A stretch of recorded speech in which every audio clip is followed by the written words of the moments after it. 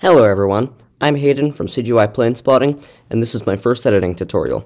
I'll be teaching all of you how to properly pan in a rather fake way in your photos if you personally think that the photo looks a bit too bland without any fake panning in it. I've seen a lot of fake pans before, and I personally think that it could have been a lot better with a proper technique, and I've practiced a lot of fake panning lately. And I personally believe that this technique is among the best ways to do it. So, we're going to start out by opening one of our photos in the camera raw filter. I'm going to be editing this shot right here of an Edelweiss A340-300 just after touchdown on runway 35 right at YYC. So we're going to open this up in camera raw, and what we're going to start out with is just cropping the photo, which I've already done. Make sure to level the horizon, and then do the standard profile corrections and removing chromatic aberration. I don't really need to do that all that much because my Sigma 150-600 doesn't have much lens vignetting and produces basically no chromatic aberration at all, but I'm still going to do it anyways. So now that we've done that, you can also do a tiny bit of basic edits. I wouldn't recommend much of it. Just fix the white balance a little bit.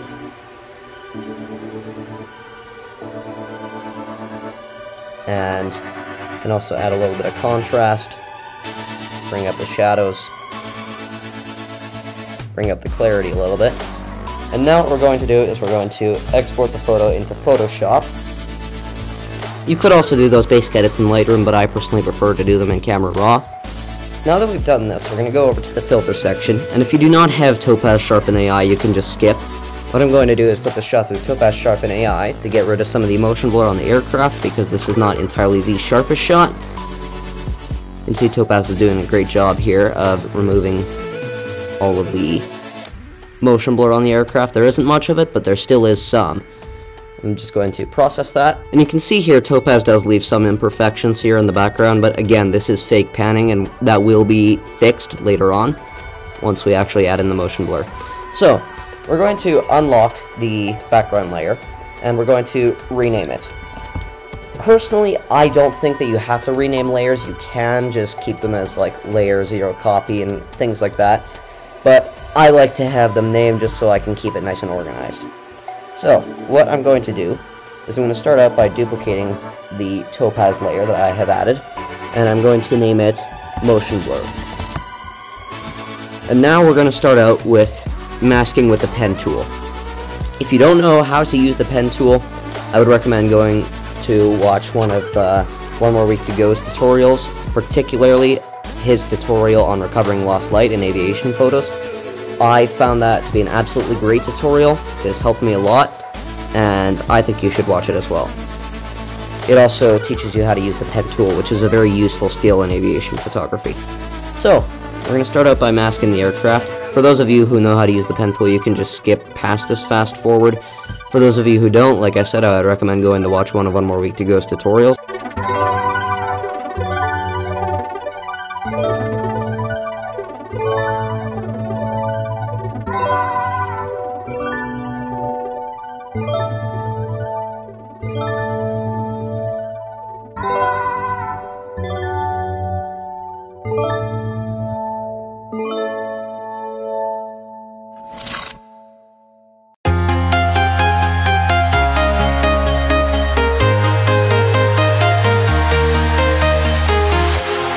Walking alone, the streets are empty. The only thing I can see is my own silhouette. I'm getting stronger, step by step. The clock is ticking, but there's no time for regrets.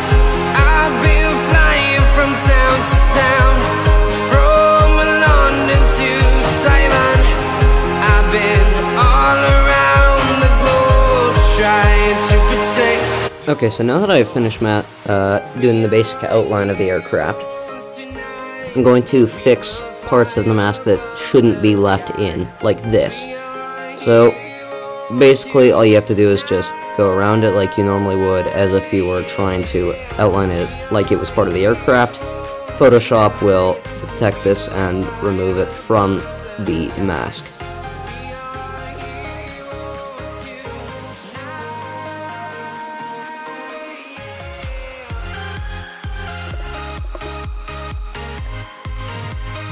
Okay, so now that you've finished your pen mask, what you want to do is, you want to go over to the layer panel, and you can see this little rectangle with a circle inside of it. What we're going to do is we're going to click that twice, so that now you can see here, the outline of the aircraft shows up. Go back to where the pen tool is, and we're going to duplicate this layer, and we're just going to call it, I don't know, Motion Blur 2. What we're going to do is, for the Motion Blur layer, we're going to change that to Camera Raw Filter, and we're just going to do basic camera raw edits on the aircraft alone. So you can see here, I personally think that the aircraft is a little bit too golden. I'm going to add a little bit of purple tone to it because I think it emphasizes the evening colors. Also going to add a little bit of contrast, not too much. And I also want to fix the color of the blue Edelweiss logo. I personally think it looks a little bit off. So I'm going to go to the color mixer, increase the luminance of the blues,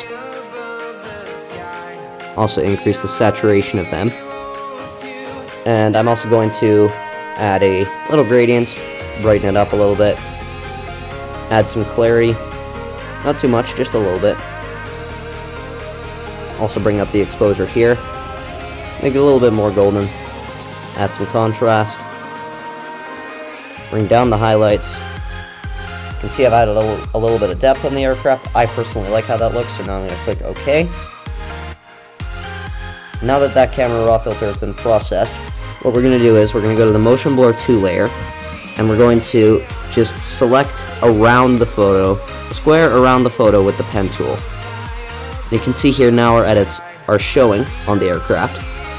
And now what we're going to do is we're going to go to the layer panel here, click on this selection silhouette thing, right click it, and click rasterize vector mask.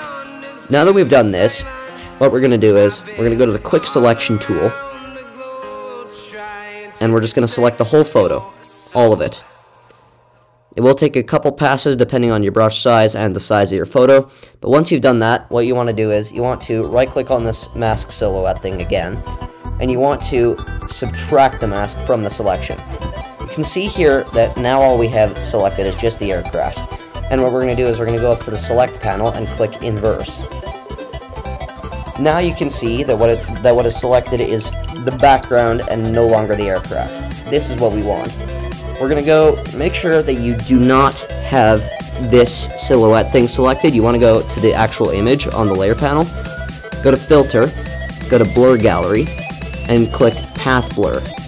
This is what you want. You can see here, now that I am cropping it on the preview, that this is motion blurred.